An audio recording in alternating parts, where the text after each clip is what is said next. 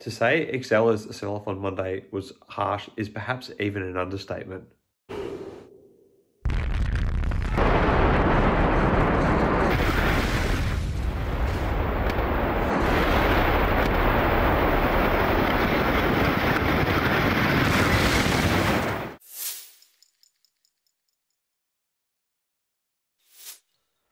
Hi again, everyone. I hope you're all doing well. As you can probably tell, I'm not feeling the best right now. I've caught a certain virus, which I will not mention the name on here because there's a potential censorship ramifications of doing such. But anyway, we're here to talk about another thing which is getting me down, that being Exela Technologies, ticker symbol XELA. So on Monday, the company initiated its 200-for-1 reverse stock split, and that led to the stock having a 40% sell-off on the day. So the stock price closed on Monday at $3.08 per share, which is $1.92 lower than its initial post-split value, which was $5 based on the closing price that the stock had on Friday of 2.5 cents per share. That's worth keeping in mind that on Friday when they made the announcement that there was about a 20% sell-off in the stock. So overall, we've lost a lot of value in the company in the last two trading sessions. Monday's sell-off did continue into the aftermarket, and that selling momentum does continue in the pre-market at the moment. It seems, with the stock looking like heading down a further 7 or 8 cents per share. This recent sell-off has brought the market cap to being back below $20 million, which it has been above since it came out that the company had undertaken a significant equity raising in the Q1, which put it back up to about a $50 million valuation in terms of market cap, and that market cap was still at over $40 million early last week. Now, why it's hurting me is obviously, if you've been following my updates, I put a $3,000 position in the stock earlier this year when it was around 7 cents per share. I picked up about 42,000 shares. Now, the number of shares I have outstanding, I think, is about 211 now. That was what I have to check back on my app, but I believe it was 211. And the value of it is $650. So you want to talk about testing resolve? This one's testing it. Obviously, I got into the stock because I thought, there were longer term plans to sell off assets, which was going to be the finances for which were going to be used to undertake a stock buyback. And given how small the company's market cap was, that would have quite a strong effect on rebounding the stock value. So there's still talks of asset sales going on based on last week's earnings call, but this is really testing the resolve now after seeing so much of what I invested wiped out. Although, I was kind of somewhat prepared for this. This is, I guess, the hard part, which I was waiting for.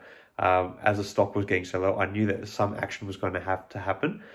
You could perhaps make the argument perhaps now would have been a better time to put my investment in, but when I did it back in, I think it was February, I wasn't expecting a 200-for-1 reverse stock split, or maybe something a bit less, but, such is life. Anyway, my plan is to still hold the position. This is a bit of an experiment to see if my theory is going to, come and be profitable. But, that's why what we say on here is not investing advice, because, I've gone from about $3,000 to about $650 in this stock alone. So it's, it's money I said I was willing to gamble or lose on this, and that's why I never say anything on his investing advice. Anyway, another important thing that's worth keeping in mind now is that we've done one day. We now need to do 9 more days where the stock value can stay above $1 per share, so Exela can regain NASDAQ listing requirements or meet those requirements again. They have to spend 10 consecutive sessions above the $1 mark. So with the stock currently at $3.08, it does have a bit of a buffer at the moment. Another company that I've been following recently that did a reverse stock split about 8 sessions before Exela was Mullen Automotive, and they are, their stock split only brought their stock price up to about $1.50 per share. And they, as of when Wednesday comes around, if they are still above the $1 mark, they will, regain that listing compliance. So Exela Technologies definitely has, at least price-wise, a bigger buffer to navigate. To help it navigate this. But there's a lot more bearish sentiment, I think, around the company. Now, one thing that does go in the company's favor, although you might not have thought so, given what happened yesterday, is that there's now technically only just over 6 million shares available outstanding in Exela Technologies.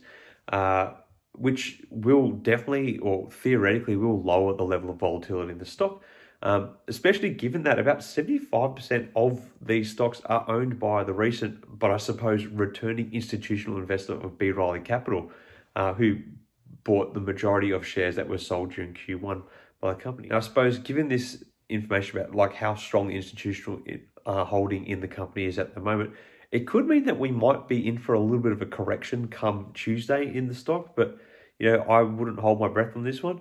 With Exela Technologies, you never really know what's going to happen, except that, over time it tends to go down. I think I saw one person comment in a video last week that the only good thing about holding Exela Technologies these days is it teaches you a lesson about like what not to put your money into, which is pretty funny. But yeah, anyway, so I'll leave this video update at that, I suppose. Let me know your thoughts on Exela right now. Do you think we're going to be able to navigate the 9 more days to regain NASDAQ listing requirements, or what's your outlook for the company? Just share it in the comments below.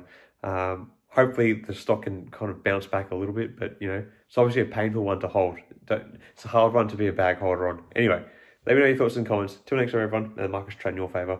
Cheers.